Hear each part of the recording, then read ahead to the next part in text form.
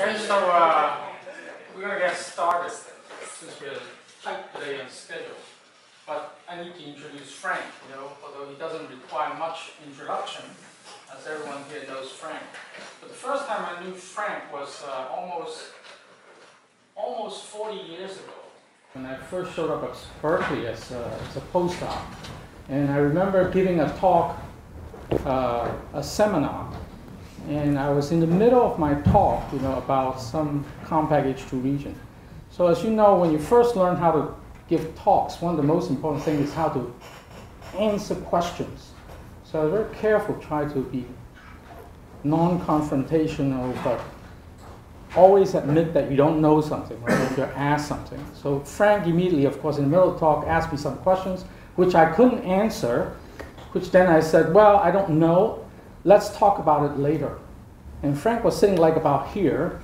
He immediately jumped out at me, practically in my face, and says, no, we're going to talk about it right now.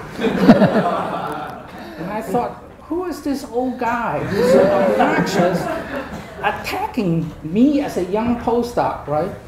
So since then, many years have passed, and I've learned to appreciate Frank's and his style, right? So what he's trying to tell us in that point was that science is built out of urgency. You need to address the question, and you need to address the question immediately. Don't wait, right? And his style of work, you will also find that, as he reminds me yesterday, progress is made at the interface between theory and data, because that's how you make it relevant, right? If you are only in the data part, or you're only in the theory part, you can never be really relevant in what you do, okay? And then the third part, which is part of his style, as you see today, is life is all about passion. Frank is, if anything else, is passionate about his work, and you see that today. He's passionate about the environment, he's passionate about you, he's passionate about our future, and he's been telling us about astronomy, but now he wants to tell us about climate, energy, and our future. So let's welcome him to give us another lesson. Thank you, Paul. I've done 2 tours of duty in Taiwan. The first was in Tsinghua, and the second time I came back here, where things really all started. In some sense, I consider this a second home. And I came back because of this project. I was giving advice to the government, and Premier Liu says, well, this sounds very good, and Taiwan would like to support it, but there's a condition. I said, what's that? He says, you need to come back and show that it's scientifically feasible. So this is my report, okay? If you see him, please tell him you thought it was scientifically feasible. So the title of the talk is Astrophysics of Molten Salt Breeder Reactors. And the subtitle is Building a Nuclear Reactor Better Than the Sun. That's just to get your interest up, okay? How can it be better than the sun? This is a work of a large team of people, people coming in and out of it. We call ourselves the HX team. HX means heat exchanger, because we're not really allowed to do nuclear reactors. But one of the functions of a nuclear reactor is to exchange heat, okay, from the reaction to useful purposes. And this HX team constitutes a large number of people and was formed in 2009. It's mainly based out of ASIAA, and you can see at the bottom the names of some familiar astrophysicists, some former postdoc at Berkeley, Paul Ho, Ruben, Ron, Dawson, and Rebecca. And then at the Institute of Chemistry, he's now joined our group, Luo Fentai, Dr. Luo. Anything you see to do with experiments, he or Xianfu have performed that experiment. At Tsinghua, we have Professor Tai Nianhua, who knows everything about sealing pores in graphite. And Bo Fu, is Bo Fu here? Corfu? No. Okay. Anyway, he's started out as a research assistant in Professor Tice. And then David Wong is a chemical engineer. At ITRI, we have S.K. Wu. At City University in Hong Kong, we have Professor C.T. Liu, who's an expert in metallurgy. At University of Michigan, we have Yang Zubao, Ralph Yang. He knows everything about making holes in carbon. So we are both interested in carbon that's very porous and carbon that's completely tight. And in Southern California, we have a former classmate of mine, Frank Modell, who's a chemist, and Sam Chen, who, okay. So the outline of the talk is I'll give a discussion, an introduction, which starts with the primary energy consumption after emancipation by Industrial Revolution. Many people think the Industrial Revolution allowed industry to exist. That's not the most important thing the Industrial Revolution did. It emancipated human labor and substituted machine labor. That's much more important. Well, how it affected people. So it, for example, eliminated slavery. It eliminated child labor. It allowed women to enter the workforce instead of staying home to do the things that women used to do. So it's a tremendous transformation, much more important than the transformation brought about by consumer electronics. That's as important as it is, okay? Because it did those things. So our HX strategy addresses the unforeseen byproduct, which is, of course, carbon dioxide emission, because the Industrial Revolution started off by burning coal, of course. And that today we know is not good, but nobody knew that before. So, you know, we shouldn't try to find blame here, all right? People were always trying to do their best. So our strategy is to use what we call new nuclear plus biomass, not only to halt climate change, but to reverse it, and to reverse it within this century. That's what I want to convince you can happen. So in business speak, I'll talk about a SWOT analysis.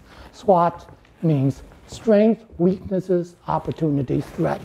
One should never study any problem without understanding both the strong points and the weak points, okay? Otherwise, you're just fooling yourself. The worst person to fool is yourself. Fooling other people is bad enough. Okay, so let me go back. So that SWOT analysis will include four things. Safety, most important. Sustainability, meaning resource conservation. And my definition of sustainability is that you have zero waste. If you have zero waste, it's probably sustainable. Security against weapons proliferation.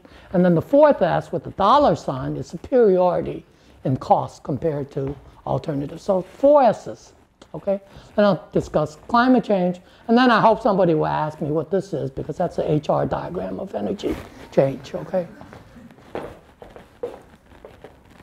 Okay, so here's the annual global energy conservation after the Industrial Revolution. The Industrial Revolution really took place over here, but it really didn't get really going until about 1830. 1830 is when slavery was abolished in Great Britain. Industrial Revolution, of course, started in England. Up until that time, all right, the primary, 100% of the energy came from biomass, okay? Burning wood, burning dung, okay? Stuff like that. 100% from recorded history, unrecorded history until about 1830. And then the United States got in the act, okay, of abolishing slavery. And at the end of that period, the United States also started burning lots of coal. So in fact, coal, you can see it coming up until today, it's up here. Oil, when did oil start? Started after the First World War, when the Allies dismembered what was previously the Ottoman Empire and divided up the Middle East. Why? For oil. Okay. So oil took off from there, and all the problems we see, you know, occurs from those decisions or non-decisions made at that time until it occupies this sector. Natural gas is found where oil is. Okay? Natural gas is cheap because they don't actually not looking for natural gas. They're looking for oil and happen to hit natural gas.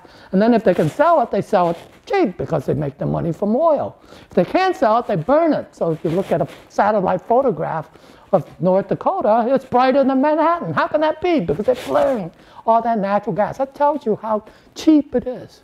What people are doing, really, for this commodity. That's oil. That's really very valuable.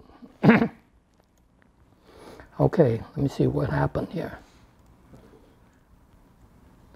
Okay, so then nuclear started after the Second World War. Okay, when the U.S. turned under Franklin Roosevelt atomic power to nuclear power, and it expanded quickly, but then it kind of saturated. Hydro is kind of a 20th century phenomenon, and it basically expanded as much as it could until everybody damned every dam that could be damned. All right? And then the rest is biomass. You say, wait, what about wind, solar, geothermal? Well, it started roughly in 1973 when the first oil crisis came to be. Immediately, President Carter in the United States put up solar panels. California constructed lots of wind turbines. It's been around since 1973, but you can't see it. In fact, you couldn't even see it here. Undetectable, unresolvable. 6 exajoules in 2012 on a plot which goes to 660. So it's only 1%, 1.1% to be precise today. It's smaller than that comma.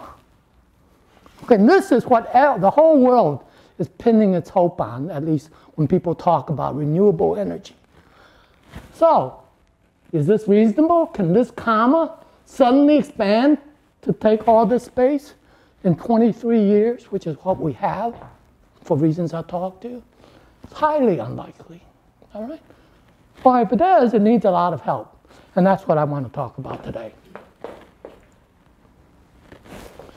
Okay. So here's the Keeling curve for CO2 concentration at Mauna Loa. It shows the carbon dioxide that's in the atmosphere as a function of time. It goes up and down because plants grow in the spring, taking up carbon dioxide. They die in the fall, so it goes down. So a yearly cycle is like this. It swings up and down, roughly by about 8 parts per million. And here's the first oil crisis. You can see we were pretty low at that time. All right? This is what people consider to be safe. This is where it was today. I snatched this off. This is the latest reading you can get. It's over 400. We've seen 400 for the last time. Okay? From now on, it's all above 400 unless we do something about it. And this is safe at 350. So, what do we want to do? What's the purpose of our projects? We hope we can flatten this curve instead of letting it rise as business as usual. Flatten it by nuclear energy plus renewables, the ones I've already mentioned, and then at 2050 come to a maximum at 450, which is what everybody agrees is needed if we're to have even a 60% chance to be less than 2 degrees C. We're already at 1 degree C above industrial revolution. Look at all the havoc it's causing. So imagine what happens at 2 degrees C. There's going to be suffering. There's no getting around that. There's a lot of suffering. Had we begun then to do what we think should have been done, all this could have been avoided. Okay? But it isn't. So, and then we want to use biomass to lower this to 350 parts per million before the end of the century. And that is the question whether it can be done. You can see sort of what the idea must be. if this is what plants can do, if you could take all the plants that die and instead cause them, make them into charcoal, they don't rot. So they wouldn't go back up, all right? And then next year, you take next year's, all right? And all the way down, if you could do that, all of the biomass, you would go down to 350 in 12 years. You probably can't do that, right? That's a huge task. Let's say you could do a quarter of that, and it would take you 48 years. Okay, and a quarter is roughly reasonable. That's taking a big, huge effort. So why do I say this? That's our strategy, okay? New nuclear for energy, biomass for carbon-based materials, in particular, used in a negative emissions way. So somebody's responsible for all this. Who's responsible? Here's the cumulative emissions per ton per person. Okay, tons of carbon emitted into the atmosphere per person.